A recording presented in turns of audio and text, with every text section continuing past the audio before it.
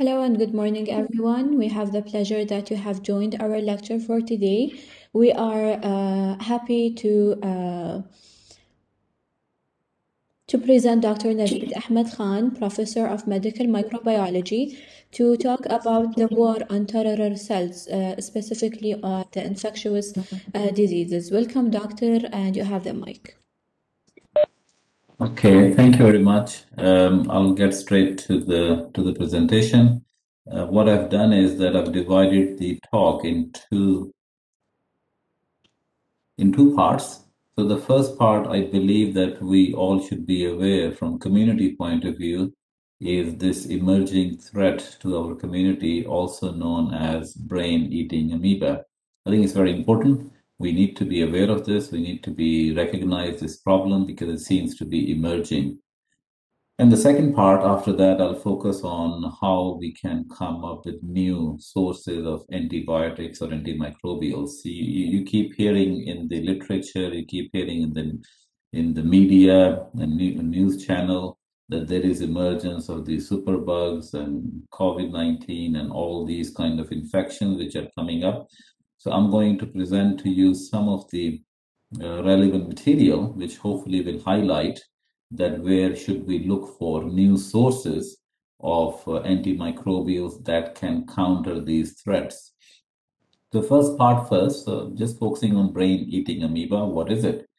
So it is basically a parasite which is gets into the brain of humans and causes death. The unfortunate thing is that if you get this parasite, the mortality rate is almost 100%. That means that if you get it, the patient will die. Even the presence of treatment and antibiotics and antimicrobials, it's nearly 100% surety that person will die because there's no mechanism to treat this parasite. So the way that this parasite operates is that it can, I hope you can see my cursor here, the organizer, if you can point out. Okay, probably you can. So the way this parasite works is that it gets into the nose when through contaminated water, and then through the nose it then slowly creeps into the brain. And once it's get into the brain, then it's very, very difficult to eradicate it. It's very difficult to kill it, and it results in the host death. Um, so this just to show you that previously kind of unknown, but we observed many cases of this parasite in Karachi, and majority of population they had no history of swimming because naturally when you think about this parasite getting into the nose through contaminated water, one would imagine that if the water is contaminated, we swim in that kind of water, then we may get infected. But many of the patients who got this infection in Karachi, in Pakistan, they had no history of swimming, suggesting that it's not the swimming related. And no swimming in pools, no swimming in the sea. They were all Muslims, interestingly. So, and 90% of them were young males between the age of 18 years old and 35 years old. So we came up with the hypothesis that how come these people are getting infected and they're all, Karachi is a big city with a population of 25 million people living in the same place. It's very cosmopolitan, but all the patients that we were seeing in the hospital, they were almost always Muslim, suggesting that it seems to be affecting Muslim community the most. So we came up with the hypothesis that it's likely the practice of ablution, which is probably how these people are getting infected because of this parasite. Now, we all know, being a Muslim myself, we all know that, of course, it's a very good practice. It's supposed to cleanse you from contamination, dust, particles, and all that. But it can only be effective if the water that you're using, if it's clean, if it's decontaminated, if it does not have the presence of these parasites. So is the presence of parasite in the water, if it's contaminated, and if that water is used for ablution practice, then there is a danger that we may contract this particular parasite through that practice. So the very practice which is very good in helping us cleanse our body, our nostrils, and so on. But if the water we're using is not uh, clean, then that can cause problem, these deadly problems.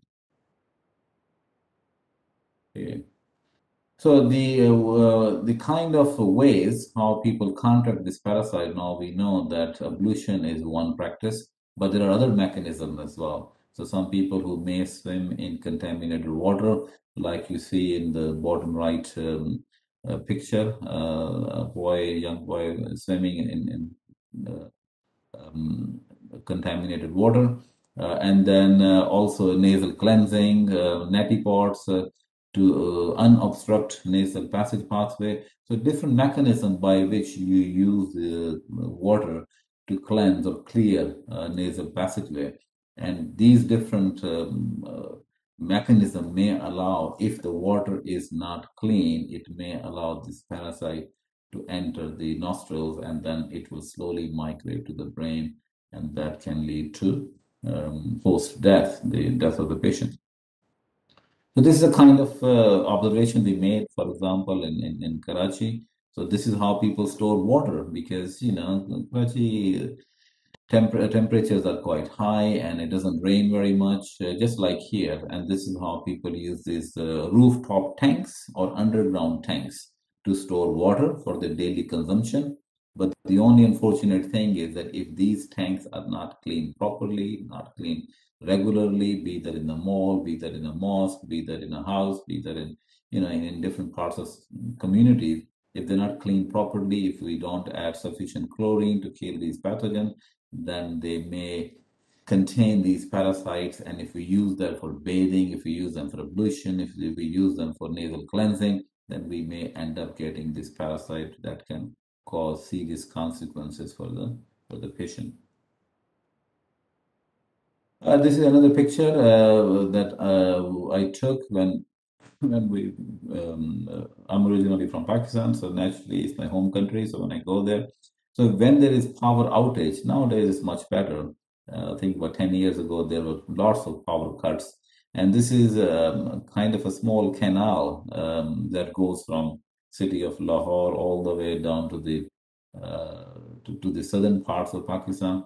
And you see then when there's power cuts, regular power cuts, and the temperature is over 40, as we have it here in the UAE. So, kids and younger people, the only way for them sometime is to, just turn to these canals and these rivers, to cool off a little bit. And that's where the problem lies. So again, if this water is not decontaminated, it's not chlorinated, and it may have the presence of some of these microbial pathogens, these parasites, and it can contribute to serious consequences for this population. And what you see is that there's thousands and thousands of people who are jumping in this stream and swimming there, but with sometimes not knowing the danger that's present in these waters. So there has to be more awareness. There has to be more education to ensure that people don't, use this, do this, but with caution. So again, if you keep going to the southern part, you see that there are, lines and lines of people, hundreds of them actually, jumping in this. And then, and there's when I was visiting there, what I noticed was that there's no place, no toilet facilities nearby. So, it just makes you wonder that these people, it's not just the brain eating amoeba or these parasites, that some of these individuals will be contracting, but it's possible there's some other infections they may also contract, suggesting that there's a need for more awareness against infectious diseases. And again, this just goes on for many miles, the same story. So there's in here again, when you go towards near the villages, a kid swimming there. This kid here is not very smart, jumping face down with is nose. And again, if there's some contaminated water, some parasites, pathogens, other infectious agent, they may contract. This kid is smart. He's at least holding his nose and not allowing these some of these pathogens to get into the nose. So again, very important. When you go towards villages, so again, Pakistan is a fertile land, so the water is used for agriculture. So then that the river, then stream, then canals, that eventually they turn into the small ponds, and eventually they are taken to villages. So again, kids there, if there's power cut, again that's where they swim to cool off, and sometimes they will end up contracting these pathogens and these parasites. Again, similar scenario. So some kids that are playing in that water, which is not very clean. And it's not limited to just those gathering, but also there's a possibility that gatherings such as in Ganges River, which I believe that there has a gathering of more than 10 million people, all in comes to Ganges River for ritual bathing as well. So it's not just so any practice that will allow again close contact with contaminated water can lead to contracting not just brain-eating amoeba, but other pathogens as well. As we have seen, that some of the recent reports suggest that the ritual bathing in Ganges River, they may have contributed also to this COVID-19 second wave in India as well. So again, it's the lack of awareness sometimes. So large crowds are gathering and sometimes swimming, bathing, and exposing each other. And again, there's no monitoring of this water, that what kind of pathogens exist in this water, what kind of parasites are present in this, which people should be aware of before getting into these waters and then maybe exposing themselves to these potential dangers. So why is it so difficult to treat? So the next question is that, okay, we contract because we may come across this kind of water and we may end up getting infected, but why is it so difficult to treat? So two problems. One, that from contracting the parasite to the host death, it takes around 3 to 7 days. So between 72 hours to 7 days, it results in death of the patient. So that time period is too short. So basically, it's a very, very fast infection. So basically, parasite gets into the nose, crawls up, and goes into the brain and kill the patient within days, within hours sometimes. So it's very fast because of this nature of this infection and the kind of symptoms that patients suffer. They're mostly fever, they're mostly headache, neck ache. They're very similar to some of the other pathogens like bacterial pathogens, like viral pathogens. So naturally, sometimes the lack of awareness means that people end up taking antibiotics themselves. Um, Basically, by the time they reach the hospital, sometimes it's too late, and that's where the problem lies. So it's very fast infection if we contract it, and then the leads to death very, very quickly. That's why it's difficult to treat.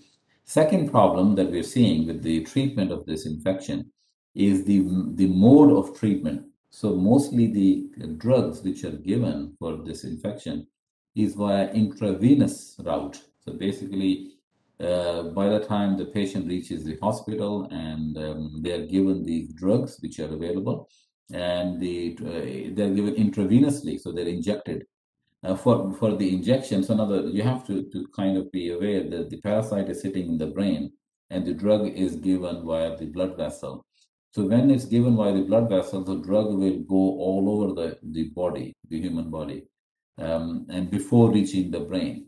And brain is kind of very protected by a very, very selective blood vessel. So the amount of drug that reaches the brain is very small compared to what's needed to kill the parasite which is sitting in the brain. So what we proposed was that so basically drug is stopped before entering the brain, and parasite is sitting in the brain, which means it's very difficult to eradicate it. It's very difficult to kill the parasite which is sitting in the brain.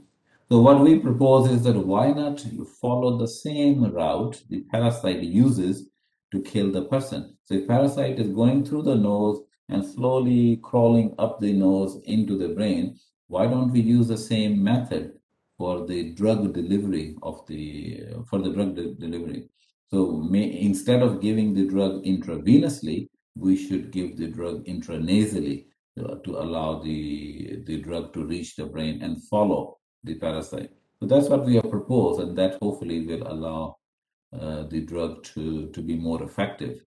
So we came up with this methodology where we believe that if we can give drugs using a syringe, just like for asthma treatment, normally to clear the nasal passage. If you can give the drug in droplets or in vaporized form, it will follow the same route as the parasite to go up the nose into the brain, and then hopefully will kill the parasite. That will be more effective. Because otherwise, if you give drug intravenously, it will go to the liver, it will go to the heart, it will go to everywhere, the whole body. So you need a lot more concentration of the drug to get to the brain. But if via intranasal route, we can treat it more effectively. So that's what we're working on right now, trying to improve the prognosis or the to save the patient. Because at the moment, the mortality rate is 100%, which means if you get it, you will die because it's parasite. And the link between evolution and the parasite clearly suggests that we need to come up with a better method. It may not be relevant to the as much relevant to some of the developed countries, but many Muslim countries who are also developing as well, it's directly relevant because not everybody can have access to clean water. Sometimes people have to store water in tanks because they don't have water supplies, and that's where the problems start. So I don't want to go into the detail here. Basically, because of global warming, we know temperatures are going up, and so the number of cases because this parasite will go up with that, and the recreational facilities, activities, ritual practices, it presents a risk to more than 1 billion people. So the number of people who are contracting this infection will probably likely will go up. So that's why we need to come up with new drugs, and we need to have better drug delivery methods um, uh, to be able to treat this infection more effectively. Okay, so that's the first part of my talk. Second part, I want to go over the novel sources of antimicrobials. As I mentioned, that we keep coming across new superbugs which are emerging, new infections like COVID-19 as well, for example, which is emerging. So we need to come up with new kinds of drugs that can control these pathogens, which seems to be affecting our lives, our communities, both regionally as well as globally. And that's what I want to focus on for this part of my presentation.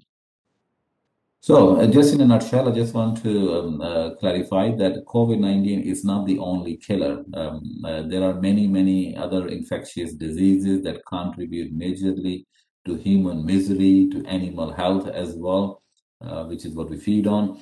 COVID-19 is one kind of disease, but there are other diseases as well.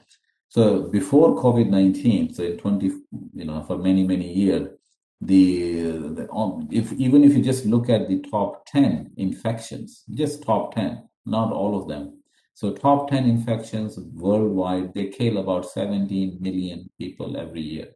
So every year, despite the fact that we have antibiotics, despite the fact that we have state-of-the-art facilities and antimicrobials and good physicians and good nurses and good doctors and all that, still every single year 17 million people will be killed by these top 10 infections.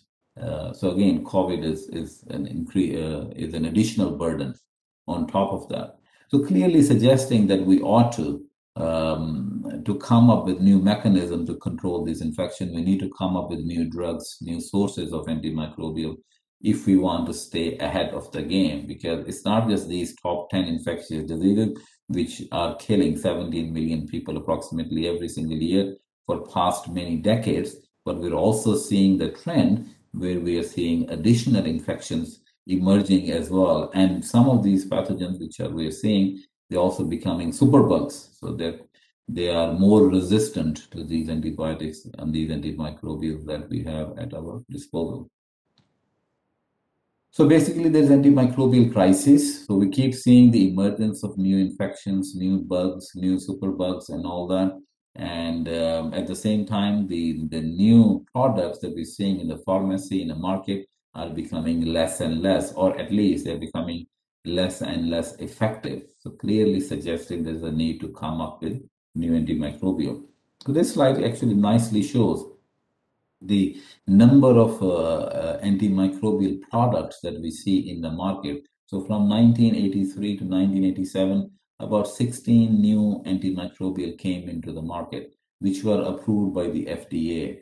And then in the next 5 years, the number was reduced to 14, the next 5 years to 10, and so on. So, it's only one, two, three. That's the number that we see per year of new product coming to a pharmacy, suggesting that the number of new drugs that we're seeing in the market is becoming less, and the number of pathogens or bugs or infection that we're seeing in our communities are increasing. Again, highlighting the need that we need to come up with new antimicrobial. Not only that, why I put this slide. Anyway, I think the message here is that not only contracting infection from human to human transmission, which is what we see in COVID-19, for example, but also there are pathogens which are jumping from other animals to humans as well.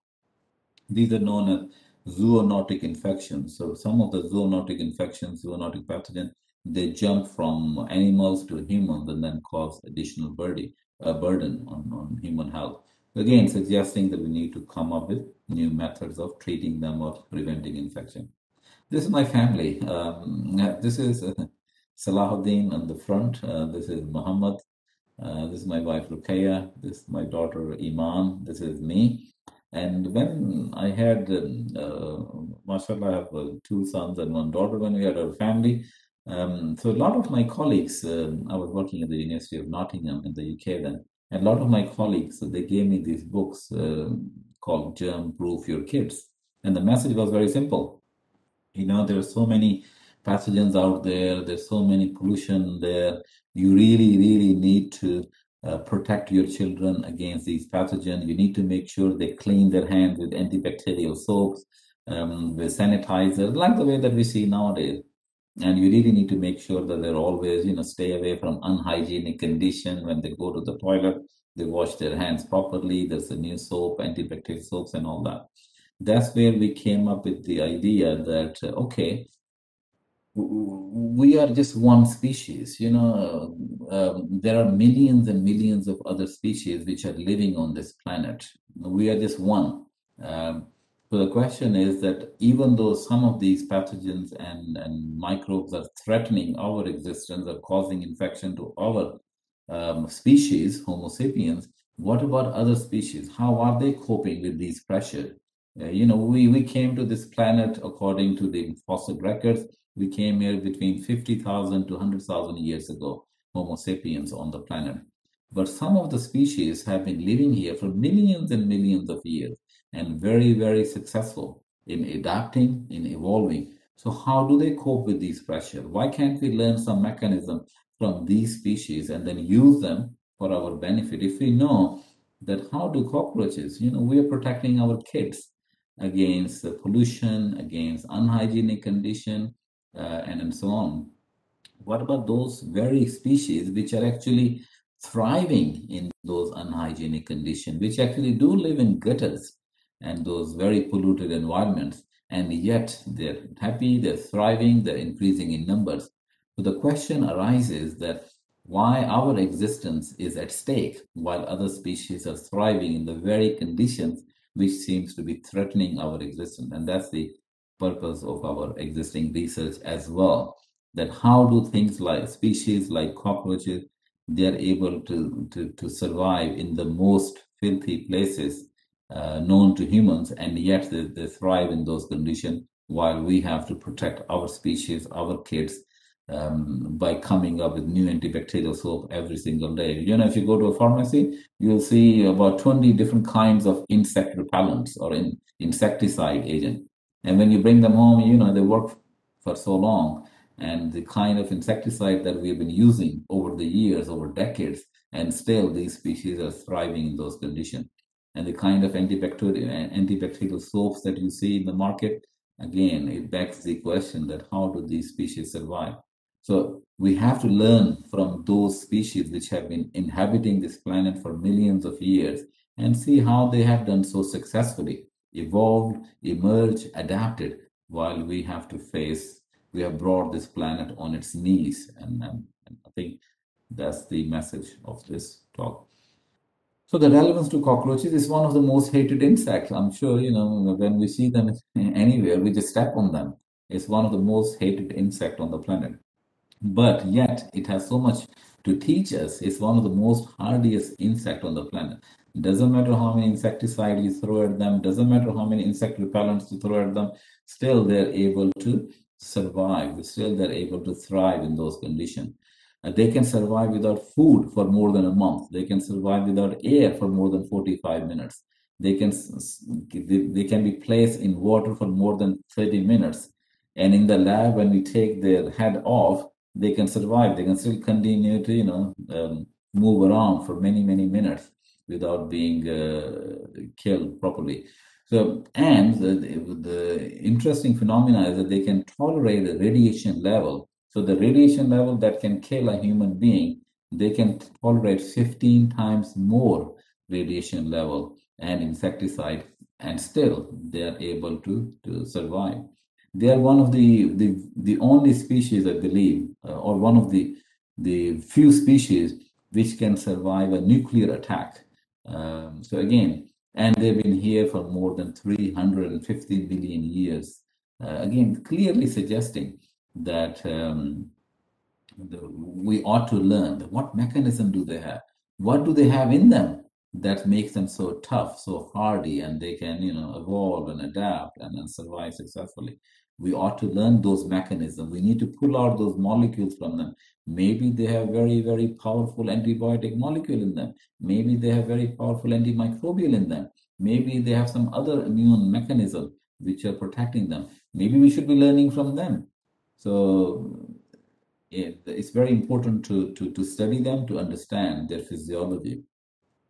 So, people talk about that, what's the next species? So, Homo sapiens, they inherited this planet from other species. So the question raised is that what species is going to inherit this planet from us? And normally you hear the term viruses will inherit this planet from us, superbugs, but I feel also roaches are up there as well as one of the candidates that may also inherit this planet from us after we are long gone. So again, we ought to learn from them and use those mechanisms for our benefit, for the benefit of our species, for the benefit of Homo sapiens. I don't want to go into the detail for this. So, similar hypothesis we also used for other species like locusts as well, which is a major pest, cause famine and devastation. So again, similar question raises that how they're so successful despite the advances we have made in coming up with new insecticide and new killing chemicals and all that, and still they're causing famine and devastation and all that. So they must have mechanism in them, and why only humans are suffering. At the time when I started this research, I was working in the UK at the University of Nottingham, and I was with some approval. And I was working with the Ministry of Defense, and we were seeing the patients, and these patients were. So the question was that how come they are not getting this infection while we were. Okay, don't know, something happened. Somebody has.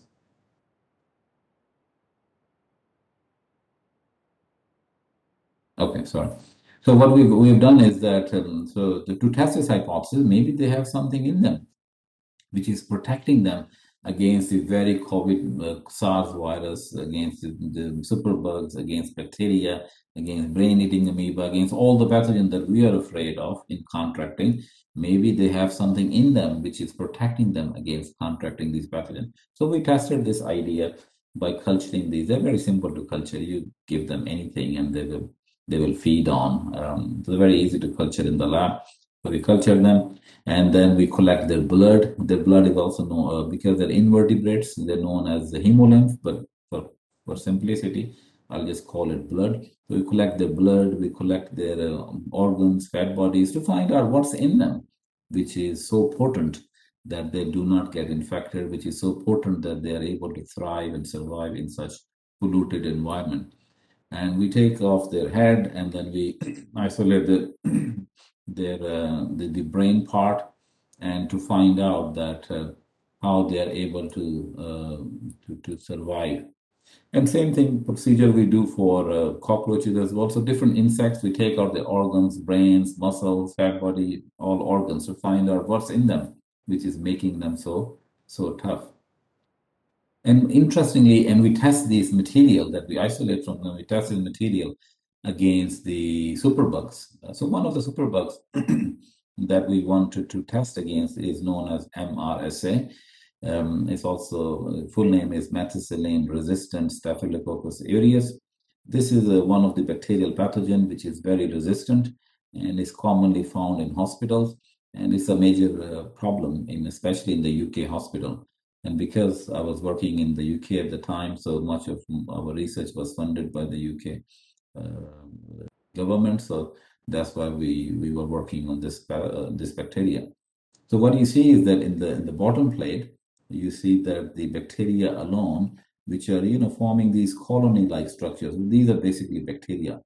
So these bacteria were growing fine normally, but when you put the brain of or other lysates, or the blood of these cockroaches and locusts, what you see is that there's a complete kill of those superbugs. So this finding suggested that there is something in these cockroaches or locust organs which is killing these bacteria very, very potently, very effectively. So it can kill up to 1 million bacteria very effectively, suggesting that we ought to find out what is the chemical makeup of their brains and other organs. And this work was highlighted then in the Science News. So we got very intrigued by these findings that okay, they may have something in them because when you think about much of the antibacterial properties or antimicrobial properties. So, what our families teach us, my mother is, if you eat garlic, garlic is very good for your health because it can kill bacteria and so on, or ginger, or spices, or red chilies, or yogurt, and so on. So, for the first time, what we showed was that not just these plant products, but also animal-based products can also be very useful, and they may have some interesting properties in them that can kill these bacteria. So Science News, they were very interested. It's a US-based magazine.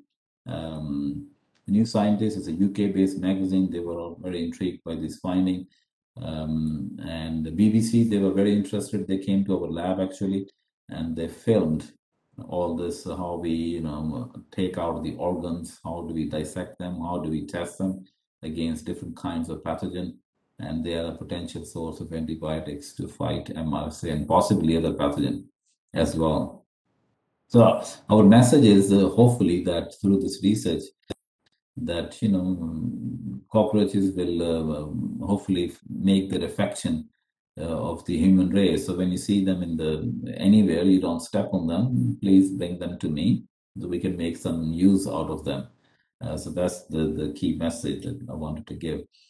So a lot of people ask me that, okay, so what do you suggest that we should have cockroach farms? So every time somebody get infected, even like the SARS virus or COVID-19, how are cockroaches protected or other species protected from that? That's not what he's saying, that we should have cockroach farm and that's the kind of material we need to feed or give to patient.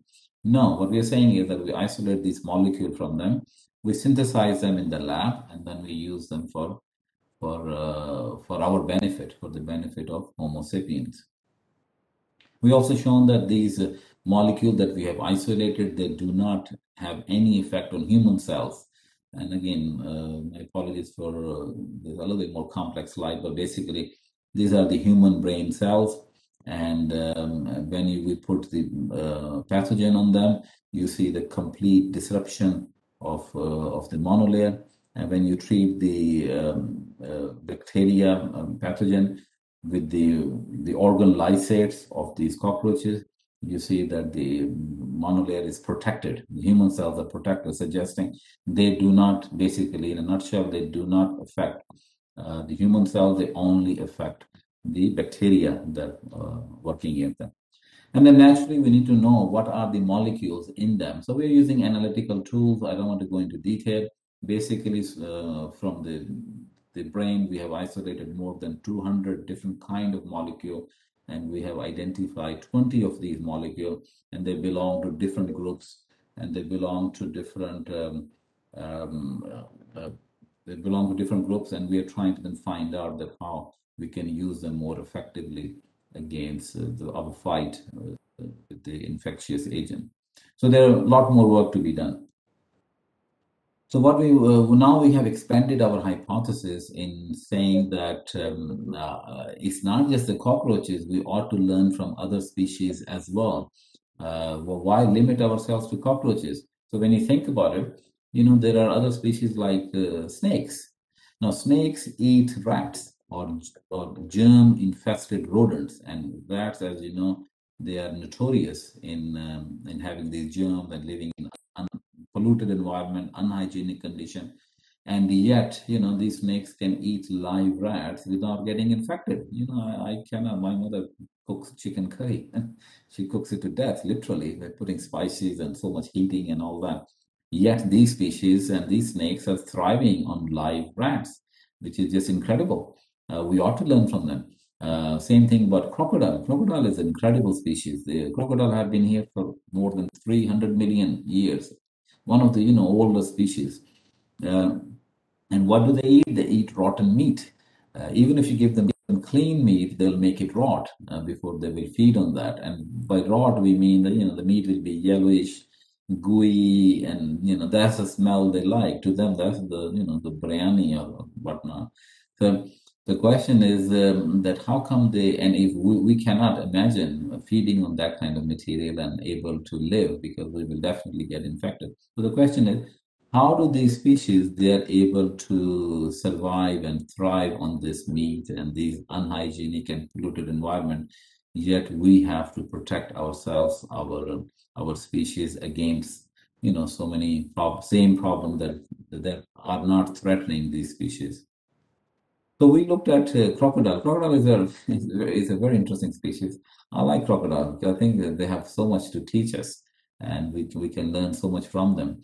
Number one, many people ask this question that you work on cockroaches, but cockroaches' lifespan is limited. They don't live many years, but and maybe that's why there's so many numbers. It's difficult to overcome them. And so crocodile is one of the interesting species that has a lifespan. They can live up to 100 years, and they're always, many times they're fighting, they get injuries, they don't get antibiotic treatment, they self-heal, suggesting that they have these molecules in them. Uh, and they're always sunbathing. We put all these creams and everything when we go out. They don't. And one of the interesting facts that you may like to know is that crocodile, they do not develop cancer. 1 in 2 human beings will get cancer in their lifetime. 1 in 2 for some of the countries like UK. But crocodile, they don't get cancer. Yet they are always in the sun. If you visit a crocodile farm, what you'll see is that the water they live in is full of heavy metal, the heavy metal that we cannot expose ourselves. And yet they are able to thrive in those material, contaminated food, rotten meat, heavy metal environment, and always sunbathing. Yet they don't get cancer, and the infection or the injuries they get, they generally self-heal, suggesting they must have some powerful molecule that we need to learn from them. This is so we got the permission, but crocodile is also a protected species. We can't just take a crocodile and start working in the lab. for our research. So normally we have to get permission from the government because it's a protected species. Um, so we got the permission from two countries, one from Malaysia. They have a huge population of crocodile, and also from Pakistan. And we went to visit the crocodile farm, and this is where they live. You can see the water they're swimming in, and we isolated brain-eating amoeba and heavy metals and pathogens and viruses, all kinds of stuff in these waters. Yet these crocodiles are thriving, and actually in Malaysia, in some parts of Malaysia, they actually pay you money to kill a crocodile because the population is so much. So again, begging the question that how do they survive and thrive in these conditions, which can be so detrimental to Homo sapiens. This is the meat that was being fed to these crocodile. And so I asked, I tell you that the kind of smell you get from this meat is horrible. So I asked the manager that why don't you give them clean meat instead of giving such contaminated and gooey meat? So he said, yeah, we actually used to give them clean meat, but they make it rot before they feed on that. Again, highlighting that that's the smell or that's the way they enjoy this meat. So again, why don't they get infected from feeding on this kind of material, which can clearly cause serious consequences for our health? So we got permission to collect one adult crocodile. So we selected this particular one, adult, and these are our brave researchers who are working on that. So you see the crocodile next to them. And so we collected one crocodile from the farm. We brought them to the university.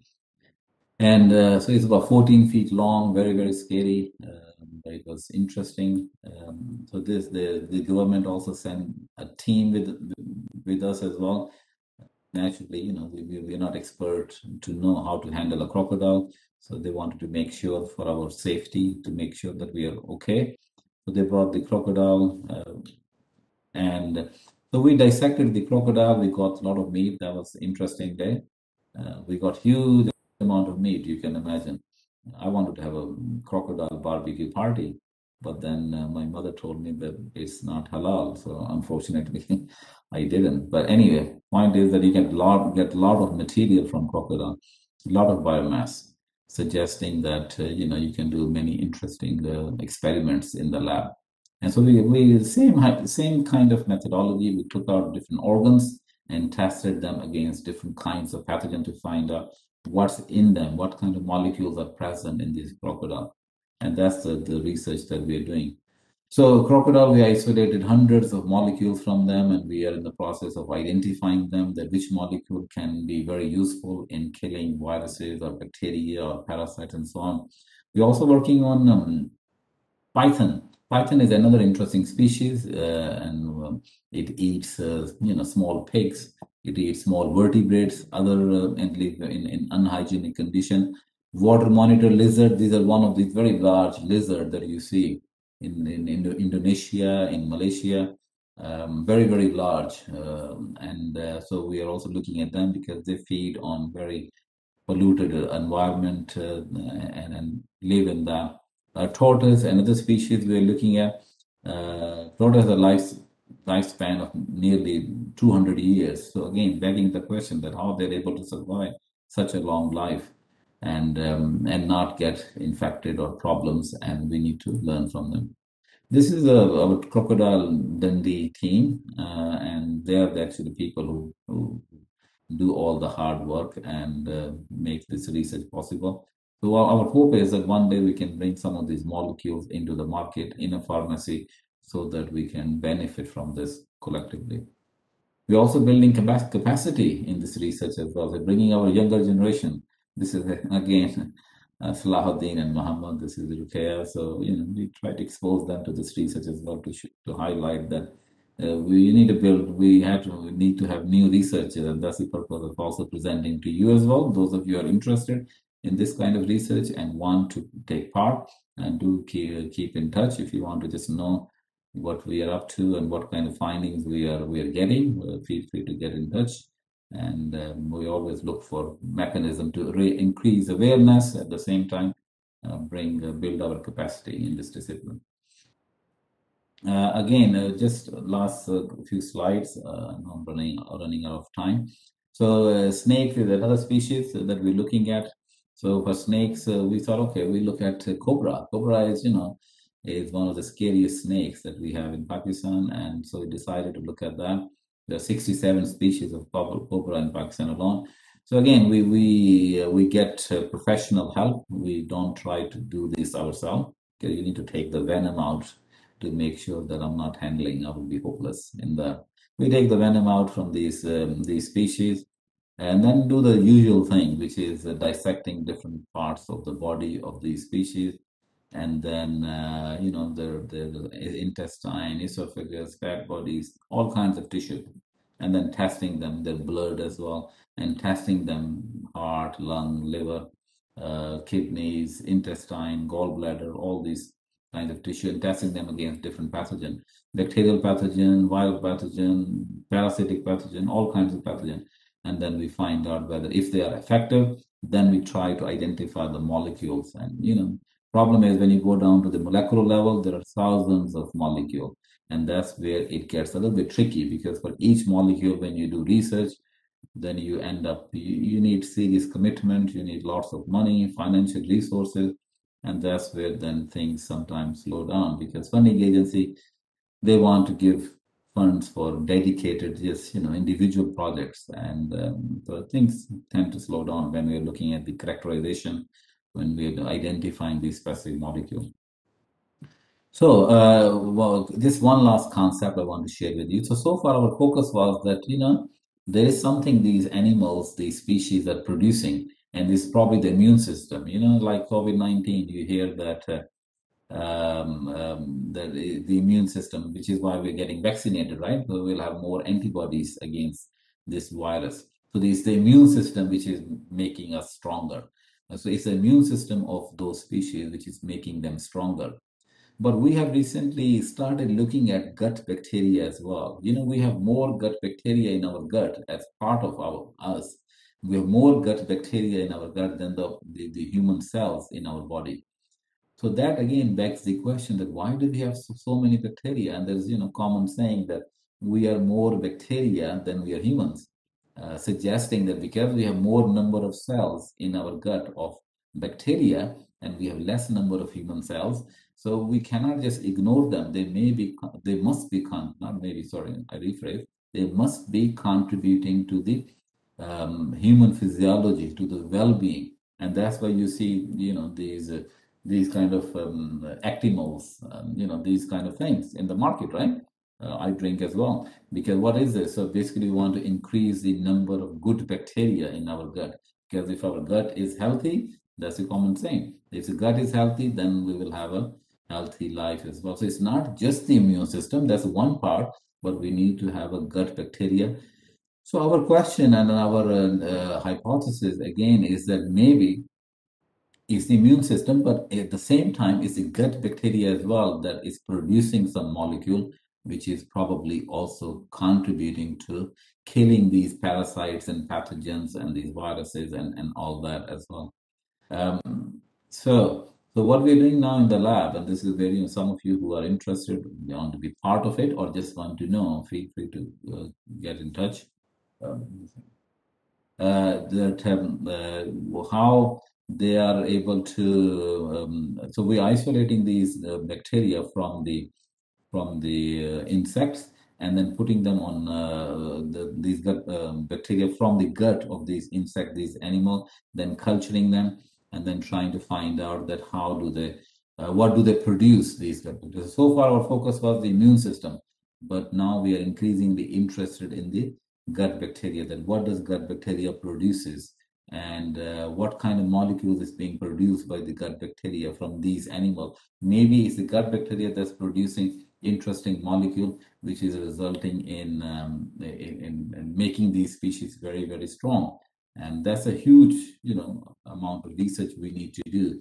Because you can imagine how many kinds of gut bacteria we have, or these species have. There are hundreds of them, or thousands of them. And that's where the problem lies. That again, it just slows down because you need, more resources, more people to work in this discipline, and so on. So what are the discovery opportunities? Huge. So far I only touched on just few of the species, but when you think about it, it will come to you that how do these crows? Crows is a notorious species. It's always in near pollution and garbage areas. Vultures as well, another interesting species. Vertebrates or many of the marine animals, in many cities, even cities like Karachi, which is my own country, that sometimes the sewage goes directly from the city into the sea without much treatment, and that begs the question that how come that all that pollution going into the sea will result in what kind of impact it will have in those species which are living, inhabiting those environments. So we again we need to go into the marine environment as well to learn that how do those species cope or survive in those environments. Birds captured, lizards, snakes, crocodiles. There are so many other species that we need to look at, scorpions and whatnot, that how do they cope with such pressure? And not only that, also the microbes which are living in these polluted environment, how do they cope with these pressures? How are they able to survive? Maybe we need to pull them out from there, screen them, find out, and then pull out those molecules from them, and these molecules can be brought to for the benefit of our for Homo sapiens. So I'll stop here and just want to thank people who have been part of this work.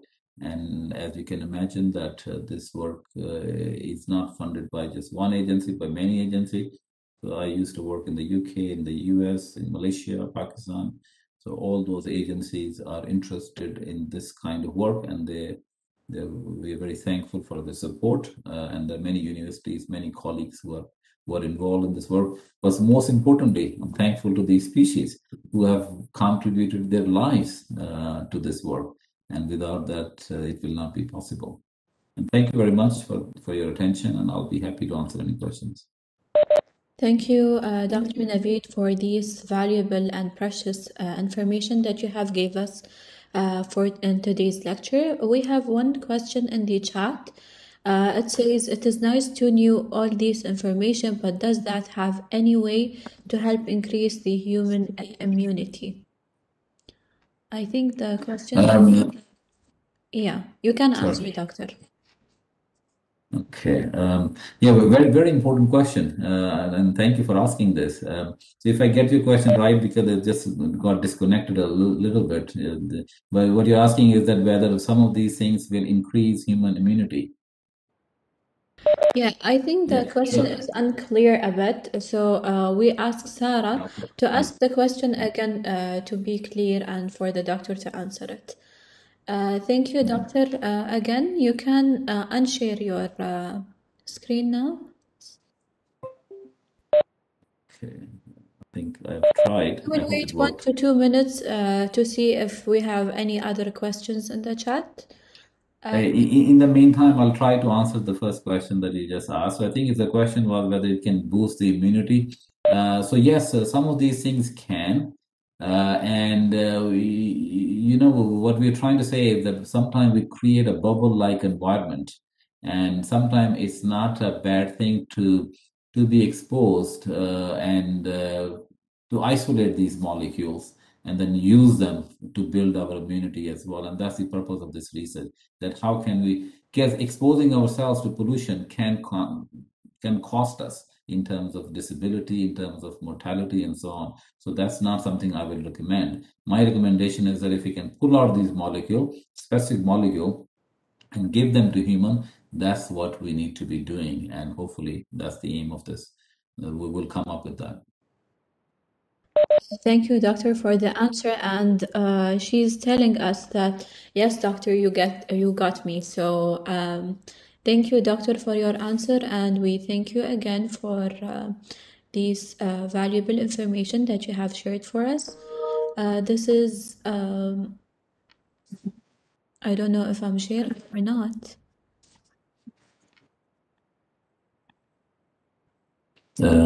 Until we have some other questions. If we don't have any questions, we will Yeah, we have a comment.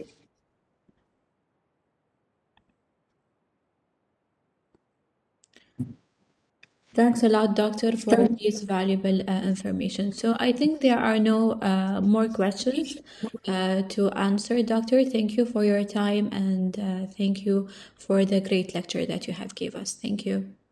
Have a good Thanks so much. Thank you for having me. Yeah. have a good day. Thank you. Yeah, thank you. Bye bye.